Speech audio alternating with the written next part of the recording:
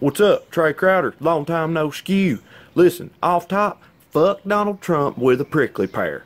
Alright? Can't stand that sumbitch. Hope he dies in a tragic hairspray accident.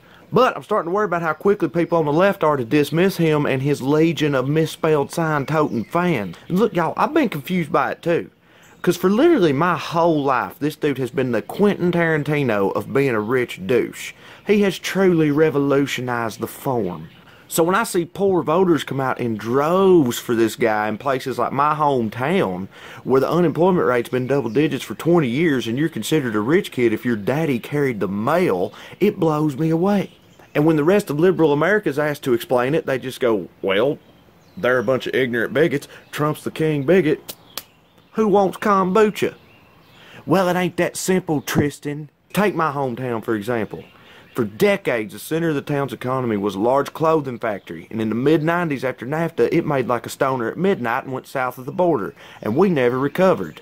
I'm not trying to start a debate on the merits of free trade. What I'm saying is, when that melted candle-ass motherfucker stands up there and tells these people that he's going to bring their job back to this country and make Mexico lick his shriveled orange ball sack, it resonates with them.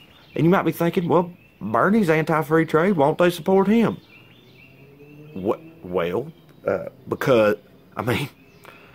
they're a bunch of ignorant bigots and Trump's the king bigot. But the job thing's important too. And look, they're wrong. Of course they're wrong. He's full of shit and a hypocrite. He's been having his line of tacky-ass ties made by Chinese 7-year-olds for years. But y'all, right-wingers are not about to start letting some trivial shit like facts get in the way of how they feel about stuff. That's kind of their whole thing. So the fact that he ain't gonna do nothing about it is irrelevant. And all I'm saying is we got a classic trap game on our hands, okay?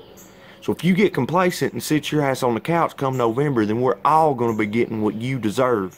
So you need to run that burn under a cold tap and saddle back up, baby, because we ain't out the woods yet. A prickly pear.